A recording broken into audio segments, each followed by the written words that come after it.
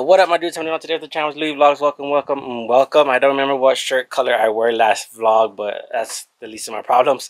So we're moving on to the Miata, which is the next step off the list, which we think it is this bad boy right here, which is the, sorry about the wind, my dudes, which is the clutch reservoir. We think that's the next issue we're having issues with for the transmission, for the gears that are not going in and they're wearing out over time. So we had the same thing. I didn't put this back 100% yet, my dude, because I don't know if we're gonna drop the transmission again, so I just left it like that.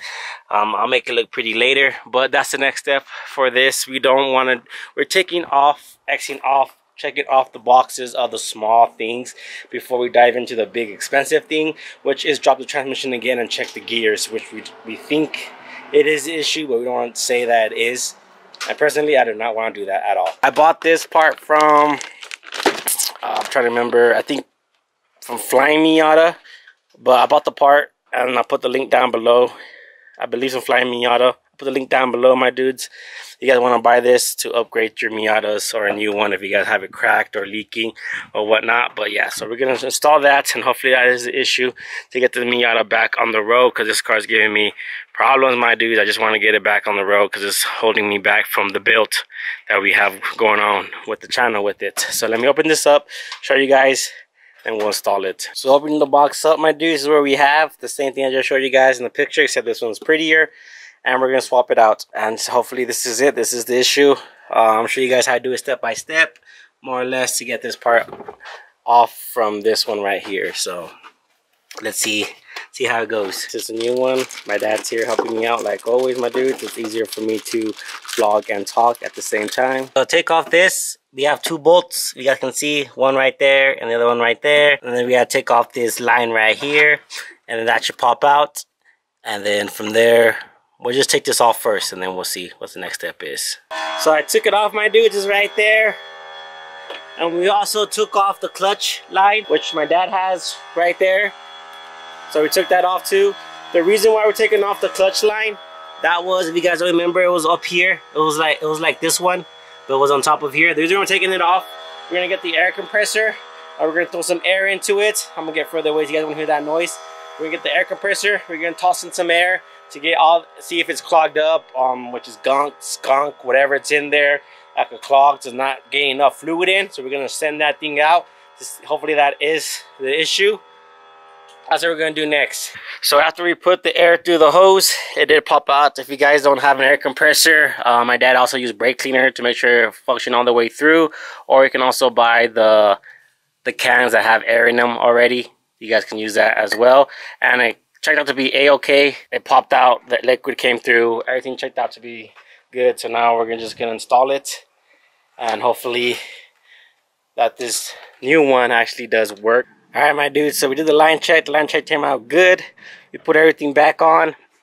I put the line back on, we put the new piece back on. See how the line connects from right here, my dudes, that we took off. That's back on to over there. You guys can see. So everything's good. See, it goes back into right here, my dudes, from this side. We put them back in. So I guess now we do a little test. Well, we're gonna fill it up and bleed it. What we're gonna fill it up with? Liquid. So we're gonna fill it up with brake fluid, and then we're gonna do a couple of pumps, and then what? ¿Qué más? That's it. And bleed it. Make sure there's no extra air in the hose system or in the line. And then after that, we'll see if this is the issue for the clutch. Now I fill it up, now I'm gonna bleed the clutch. So now I gotta be inside the vehicle. We've done this many times before. I pop the clutch while my dad's over there bleeding out. So what he does is unloose. I'll show you guys here in a bit, but I'm just gonna be pumping. He tells me to pump and hold.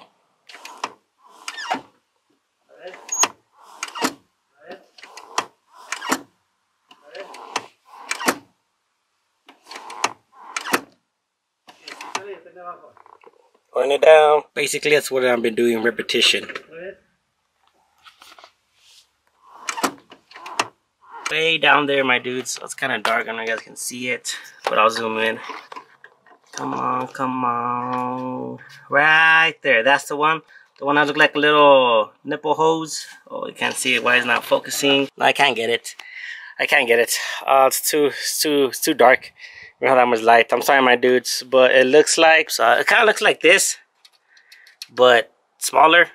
Something like this that pops up like this, and my dad just unscrews it. I can't mess with this because it's my coilover. So it kind of looks like this, but smaller, and he just unscrews it so all the pressure can come out. And then he sees liquid, he tightens it up again. That's what he basically does where I'm pumping it. All right, so we're gonna do a little trip to see if it runs good. A little test drive, my dudes. I went around the block. My dad just waited here just in case my car died, so I can call him. He can pick me up in the Envoy. It runs now.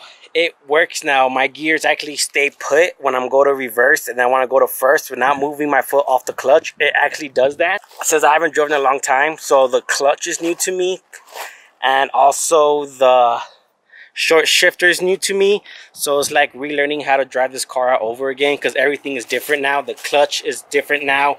The short shifter, the gears are just like right there. It's different now. So I have to relearn how to drive this car. Funny how it sounds, but I'll get used to it. But besides that, I think that was the issue, was this bad boy right here, the clutch reservoir. My dad thinks it has like an internal leaking, so the air was pressure or whatever wasn't cycling through. That's why the clutch would give out. That just saved me a lot of money and taking it to a shop, because most likely take it to a shop, the first thing they would do is drop the transmission and check the transmission instead of doing small little things like that. So I'm grateful that I actually took baby steps. I was impatient to take it to a shop. But besides that, we're gonna go for another test drive. But the Miata, hopefully this is the problem solved for the Miata. Then I can fix all this, because all this I just threw in there. But it feels weird, like it's just screaming so loud, like right here. You guys, I can't take you guys with me because I'm trying to shift and gears at the same time, but I'm taking my dad with me, and then I'll tell you guys what he thinks about it. So I went to a test drive with my dad. I know why he's making so much noise. It's because when I did the short shifter, which is this, I didn't put everything right down, like, because there's like a little black rubber thing. I didn't put it down, I just threw it in there.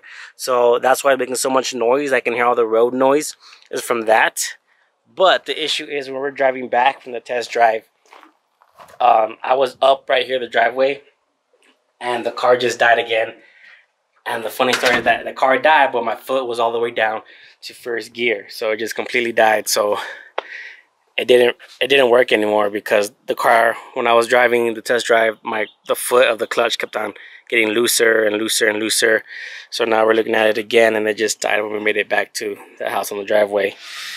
So it did a couple of runs, a couple of shifts, but besides that, it just gave out.